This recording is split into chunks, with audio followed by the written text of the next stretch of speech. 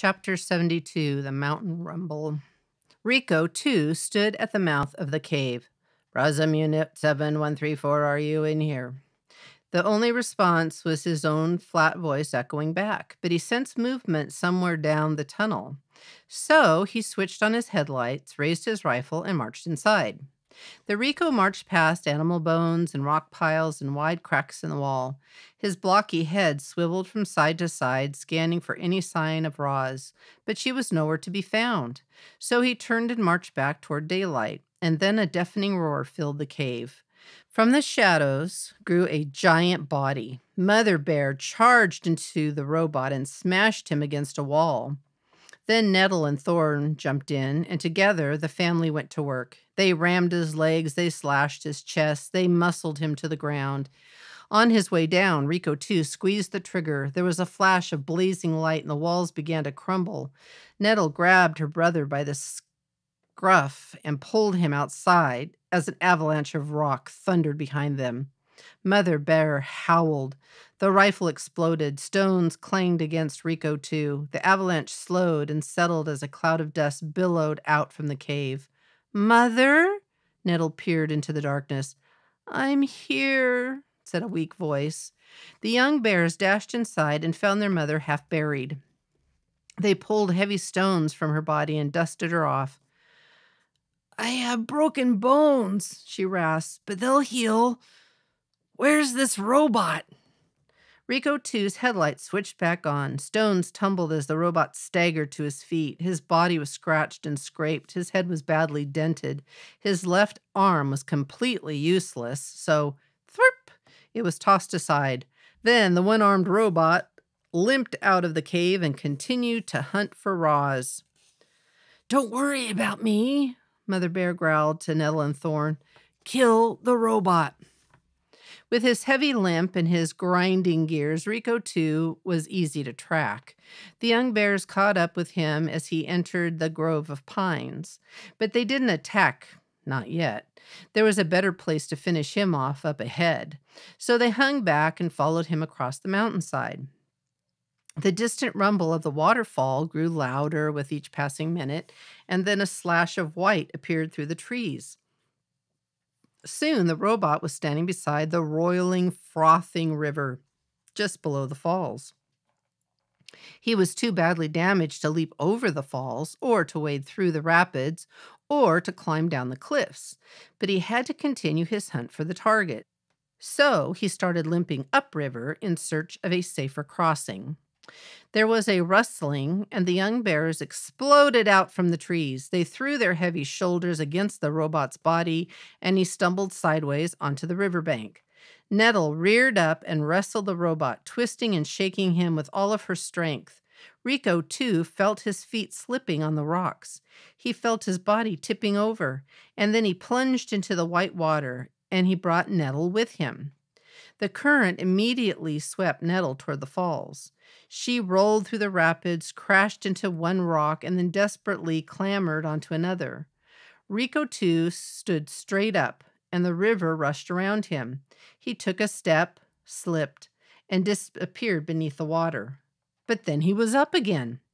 Thorn ran to help his sister, but she was pointing upriver and roaring, "Use the logs!"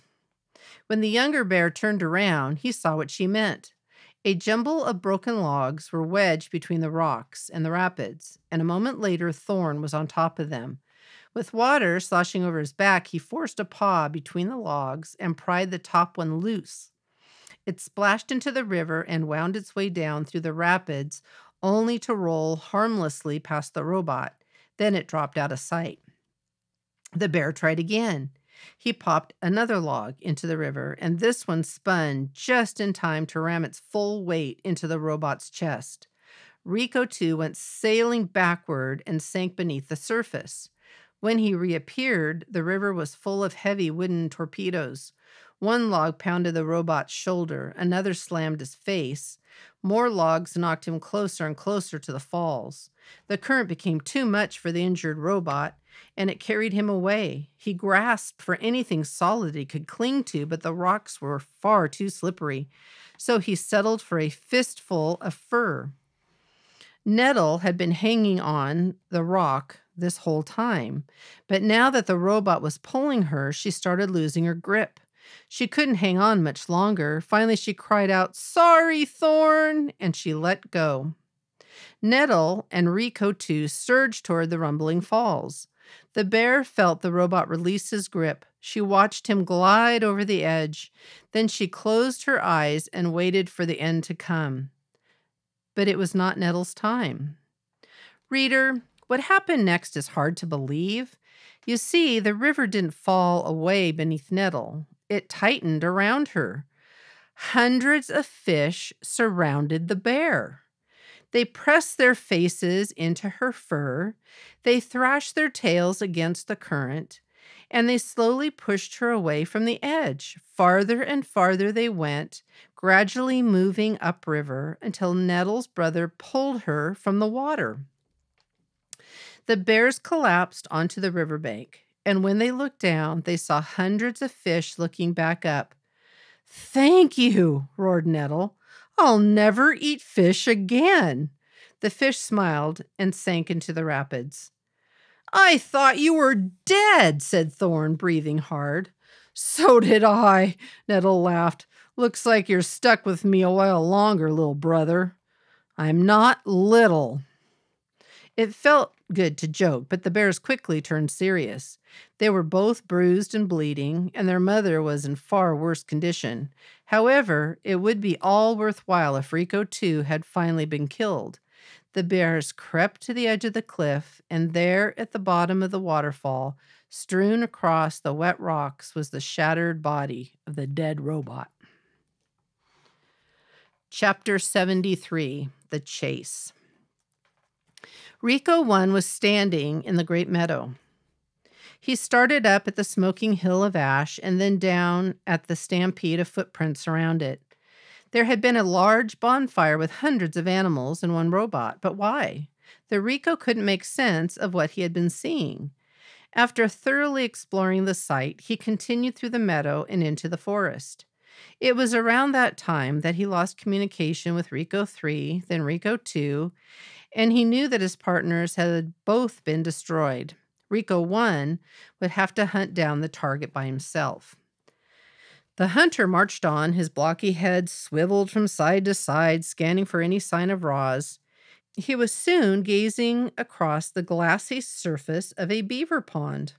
On the far side, a thread of smoke drifted up from another of those wooden domes. With his powerful legs, the robot launched himself up through the air, soaring in a high, graceful arc over the pond and down to the other side. His heavy feet slammed into the ground, leaving deep craters in the garden by the dome. He hunched over and looked inside. Fur and feathers and the dying coals of a fire, but the target wasn't in there. The Rico stood perfectly still and watched as a soft rain started dripping down through the tiers of the forest. And then he sensed it. Up in the canopy was something that didn't belong. Roz had been spotted. The hunter watched his target drop from branch to branch down to the forest floor. Then she bounded away through the thickly tangled underbrush without stirring a leaf, without snapping a twig, and vanished into the green. However, Rico 1 had other means of tracking her. He could sense her electronic signal. The signal was gliding along the edge of the pond, but it was fading fast. A few more seconds and he would lose it entirely. Rico 1 burst into a sprint. The forest seemed to sway and quake under his stomping strides, and a minute later the forest really did begin to move. Trees were toppling down onto the Rico. He fired his rifle and 2 toppling trees turned to ash, but then a third swung down through the smoke and hammered his body into the ground. Rico 1 shoved the tree aside, pulled himself up, and continued the hunt. He didn't notice the beavers diving back into the pond. Rico 1 tore through the brambles and leaped over boulders, and suddenly the ground was caving beneath him. Down he fell into a deep pit, crashing against the bottom and twisting his leg.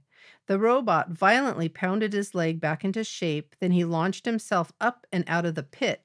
He didn't notice the groundhogs watching from their tunnel. The hunter faced one trap after another. He was pelted with flaming pine cones and tripped by taut vines and crunched by tumbling rocks. The hunter now limped and rattled and was covered in scars, but he kept going. Roz galloped back and forth across the island again and again as she tried to lose Rico 1. But no matter how fast she ran, or how well she hid, or how many animals helped, she couldn't escape the sound of the hunter's stomping footsteps. She had never run so hard for so long, and while her mechanical body was holding up, her wooden foot was not. After hours of relentless pounding, it finally gave out. She was galloping through the rocky forest by the sea cliffs when her foot splintered apart. As soon as Rico 1 found the fresh wooden splinters, he knew his target was in trouble. He stomped out from the trees on top of the cliff and scanned the coastline below. Geese were flying down through the drizzle. Otters were wriggling over the rocks. Seaweed and driftwood and broken robot parts were scattered about the shore. But the hunter also sensed a faint electronic signal. Roz was down there somewhere.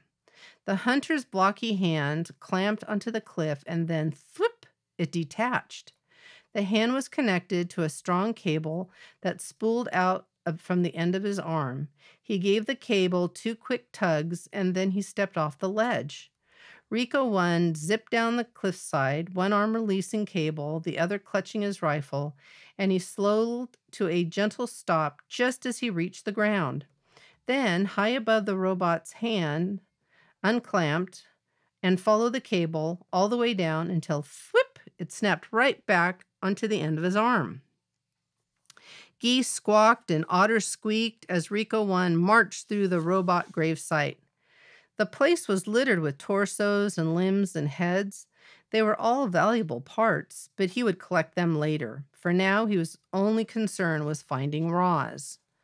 He found the electronic signal over a clump of seaweed. But where was his target?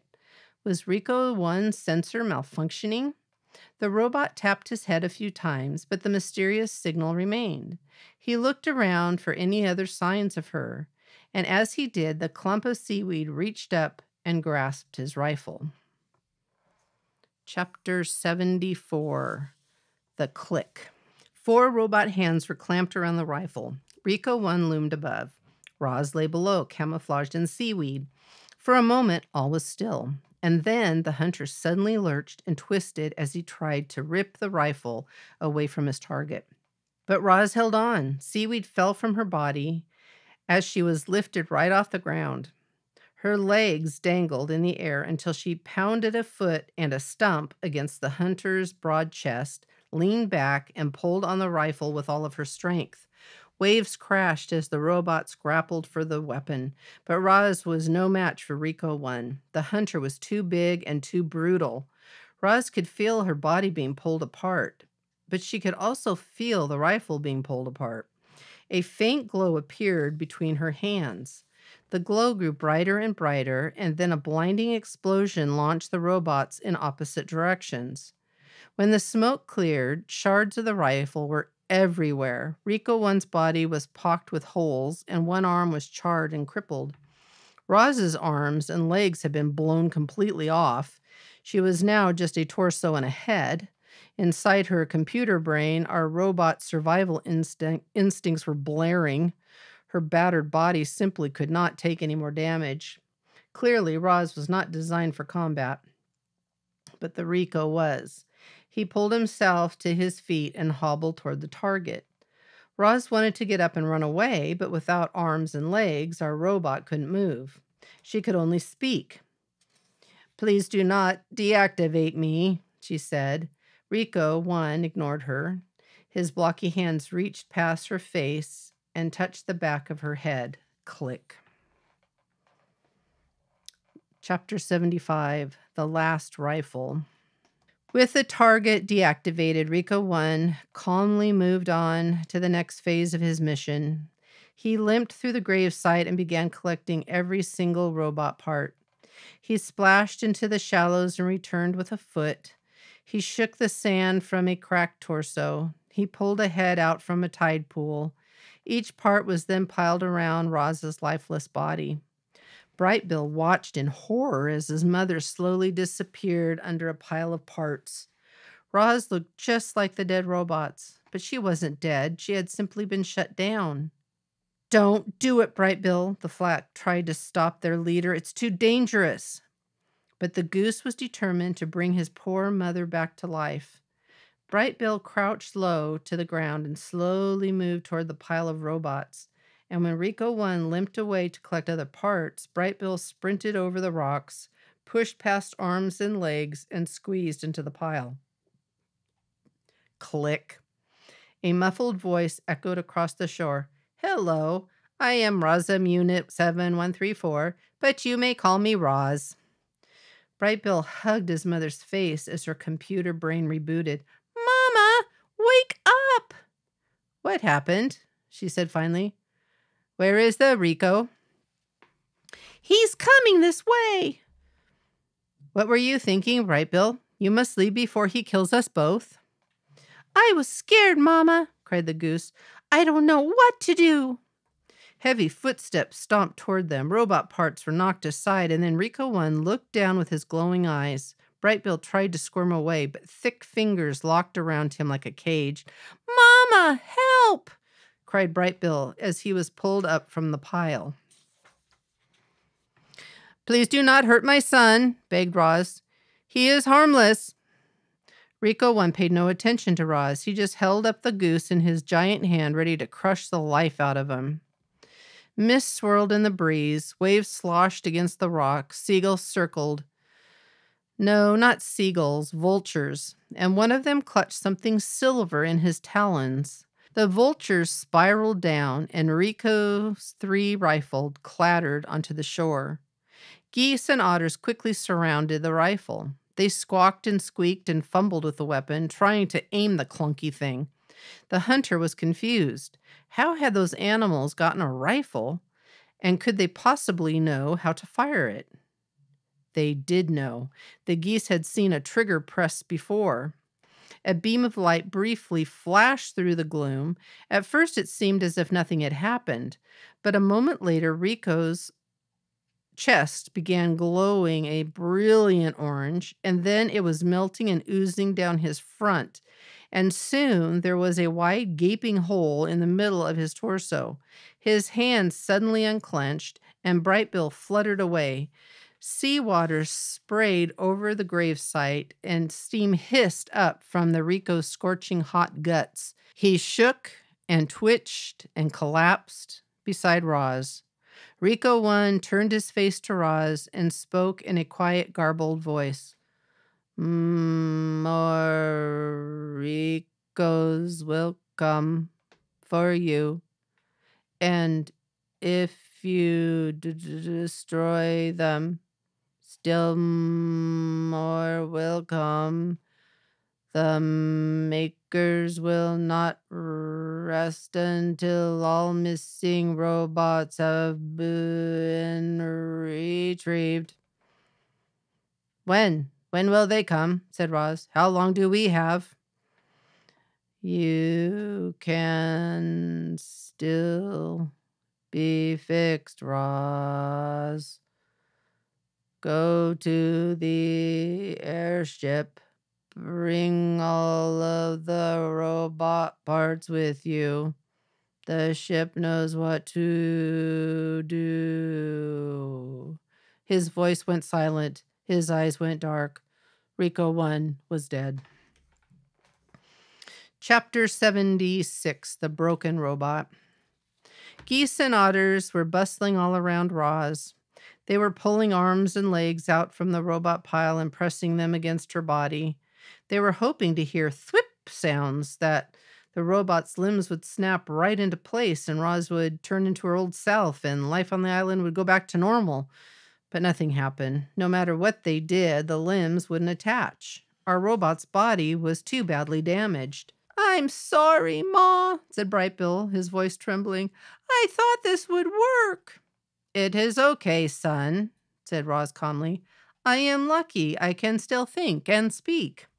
The animals tried to smile at their poor friend, but they couldn't hide their sadness. Roz was a mangled wreck. and there was nothing they could do to fix her.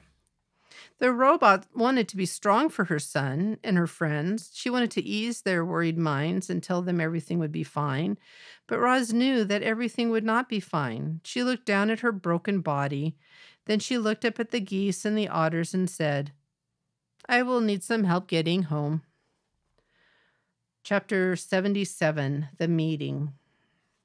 The strong, nimble creatures carried Roz up the sea cliffs and across the island. They carefully propped her up inside the nest. They built a fire, and then they left the robot with her son. Roz and Brightbill sat there staring at the flames until the goose finally said, "Do you need anything, Ma?" "I could really use some new arms and legs." The robot chuckled at her own bad joke. "That isn't funny," cried the goose. "My mother is broken and I don't know what to do about it." "I am sorry for joking." Roz adjusted her voice to a more serious tone. "I know you want to fix me, but there is nothing anyone can do." At these words, her son looked away. "Brightbill, I am afraid we have some difficult decisions to make. I think you should arrange a meeting of our closest friends.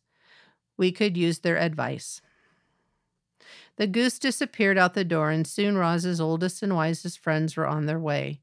Loudwing was the first to arrive. She limped into the lodge on her injured foot and sat close to her robot friend.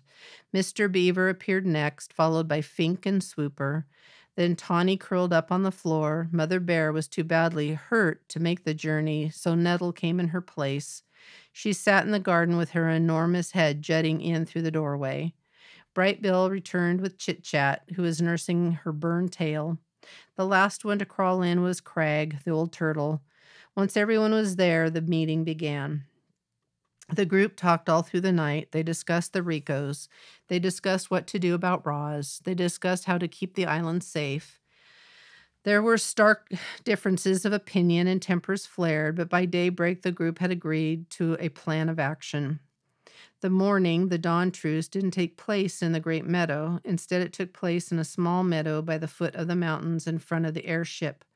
Weary animals quietly hobbled into the clearing. The only sound came from a gurgling brook that wound through the gathering and right past our robot. Roz sat in the wet grass. She was leaned against a rock. She looked so sad and frail. However, she still had her thoughts and her words, and for the moment, that was all she needed. "Good morning, animals of the island." Roz's voice filled the meadow. "I must look strange to you all beaten up like this, but I hope I sound like your old friend." Heads, hundreds of heads, nodded. "You fought bravely yesterday. You risked your lives defending me, and I am eternally grateful. But many of our friends were wounded. Some may not recover, and there is worse news. Before the last Rico died, he told me that more of his kind will come to our island. They might already be on the move, and even if we defeat them, still more will come. My maker will not rest until all of their property has been retrieved. They want the dead robots. They want the broken parts. They want me." The crowd was silent. "But I care about this island far too much to put any more lives in danger. So, my friends, I must leave." Voices cried out. "Don't go, Roz. Next time we'll be prepared. We risked our lives so you could stay." "I hear you," the robot's voice cut through the dim. "But look at me. My body is ruined." And the Rico said, "The only ones who can help me are my makers." "What if he lied?" howled a voice. "You can't trust those monsters." "You are right," said Roz. "He might have been lying. There may be no hope for me. But that is the chance I have to take. Animals, you have taught me to be wild. I want to be wild again, and so I must try to get the repairs I need. It is for the good of me and the island that I return to my makers." The calm settled over the crowd. They knew Roz was right. Chapter 78, The Farewell. Our robot had an army of animals at her command, and she asked them to bring every robot part and rifle back to the airship. Absolutely everything had to go.